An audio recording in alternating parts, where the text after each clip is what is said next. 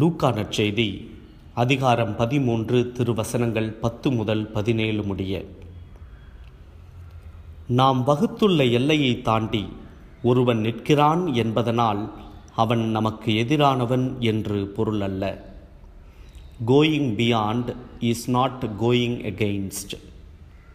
அன்புள்ளம் கொண்ட பாசமிகு இறைமக்களே, இன்றைய நற்செய்தியில் 18 ஆண்டுகளாக தீய ஆவியின் பிடியில் சிக்கியிருந்த ஒரு பெண்ணுக்கு இயேசு நலம் தந்த வல்ல செய்தியை நமக்கு வாசித்து காட்டுகிறது.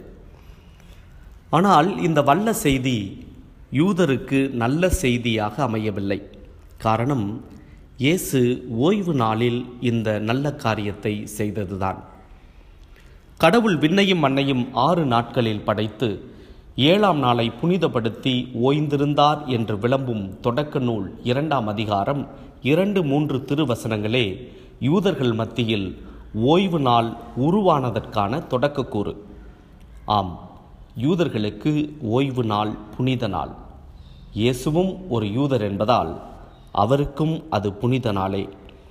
ஆனால் இந்த புனித நாள் சட்டத்தில் சிக்குண்டிருந்ததைத்தான் இயேசு இன்றைய நற்செய்தியில் சாடுகின்றார். உதாரணத்திற்கு, யூதர்கள் ஓய்வு நாளில் மனிதர்கள் எதை செய்யக்கூடாது என்பதை குறித்து பேசினர்.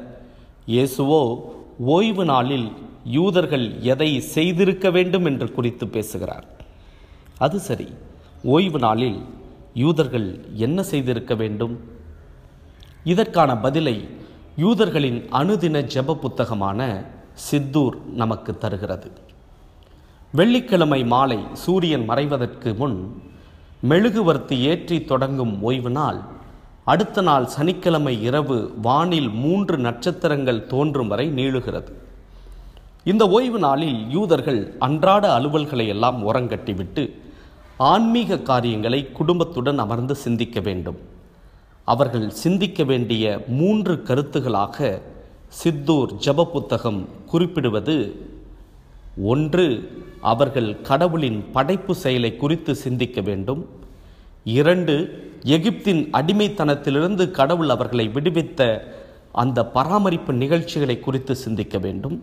3, மெசியாவின் வருகை எப்படிப்பட்ட வாழ்வனுபவத்தை அவர்களுக்கு தரும் என்பதை பற்றி அவர்கள் சிந்தித்து பார்க்க வேண்டும்.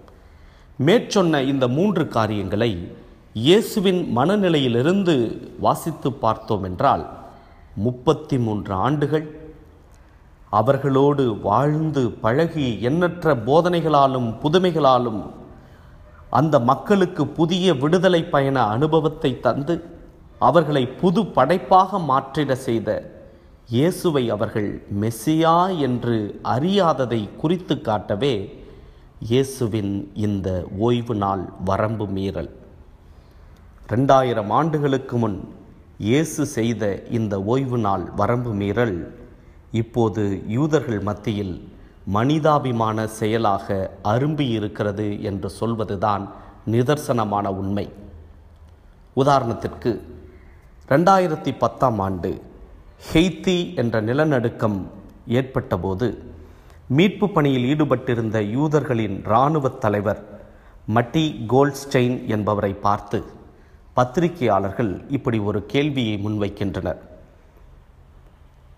ஓய்வு நாள் என்று பாராமல் மீட்பு பணியில் நீங்கள் ஈடுபட்டு கொண்டிருக்கிறீர்களே, இது உங்கள் மதத்திற்கு எதிரான செயல் என்று உங்களுக்கு தெரியாதா?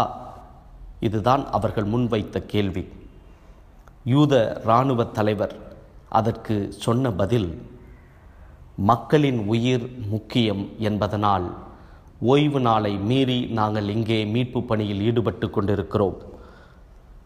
மக்கள் நலன் பேணவும் எங்களுக்கு தோரா கற்றுத்தந்துள்ளதே என்று பதில் சொன்னாராம். ஓய்வு நாளை குறித்து மறைந்த ஆயர் ஃபுல்டன்ஷின் அவர்களுடைய அருமையான கூற்று இங்கே என் நினைவுக்கு வருகிறது. படைப்பு பணியிலிருந்து கடவுள் ஓய்வெடுக்கலாம், மனிதரை பராமரிப்பதில் அவருக்கு ஓய்வென்பதே இல்லை. சிந்தனைக்கு திருப்பாடல் 121 திருவசனங்கள் 4 மற்றும் 5. இதோ இஸ்ரவேலரை காக்கின்றவர் கண்ணயர்வதுமில்லை, உறங்குவதுமில்லை. ஆண்டவரே உம்மை காக்கின்றார். அவர் உம் வலப்பக்கத்தில் உள்ளார். ஆமேன்.